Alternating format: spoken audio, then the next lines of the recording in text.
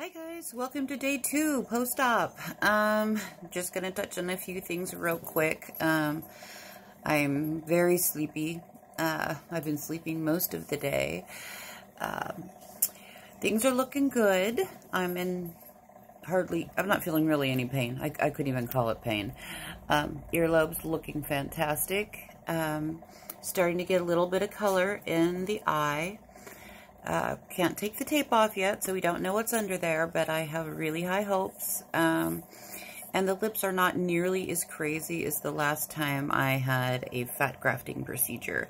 So I'm thinking that the dermal graft is going to be a better take. Anyway, I mean, this is only the second day, so we don't know for sure, but it's not going to stay like this.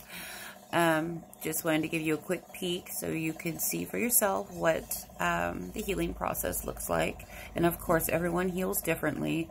I think one of the big things that's helped me this time is I started the arnica several days before the surgery, twice a day, at morning and when I went to bed at night.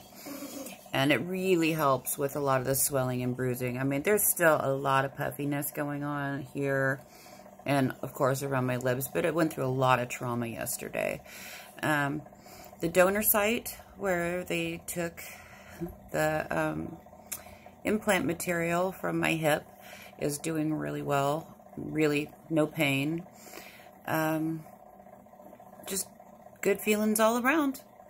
Gonna rest up, and I will check back in with you tomorrow. Thank you so much.